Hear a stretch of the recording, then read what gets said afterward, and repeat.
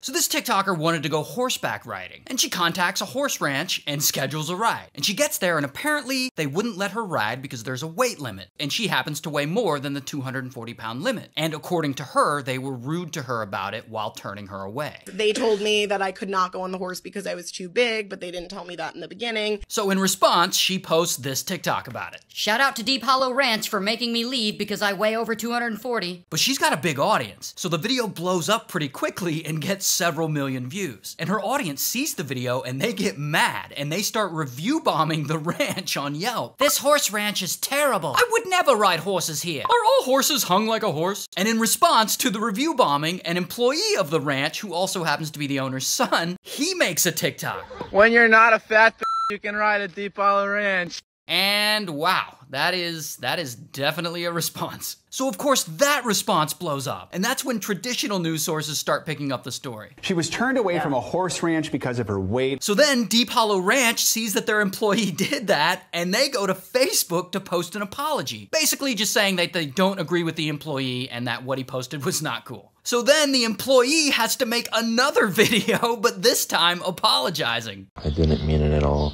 It was my own decision and had nothing to do with them. It was all on my own. I'm very, very sorry. No, I don't have any proof of this, but I swear that guy was absolutely forced to make that apology. Like, does he not look like he just got yelled at by his dad? And so during all this, the internet was just brutal to the influencer. Like saying the awful things I won't repeat. Like anytime I talk about a video and there's like a bigger woman in it, the internet will just be unnecessarily cruel to her. The internet is just not kind to overweight women in particular. It's really sad. Anyway, if this horse ranch drama sounded familiar to you, that's because it happened back in 2022. And I wanted to see, did any of this drama have an effect a year later? Well, it seems that since then, Yelp has removed all the negative influencer-related reviews, getting the ranch back up to a 4-star rating. And the influencer, well, she's now sitting at a comfortable 2.2 million followers, so she's doing okay. And this guy? Well, I actually have no idea. It seems like he deleted all his social media. So for the most part, I feel like the horse drama had no lasting impact.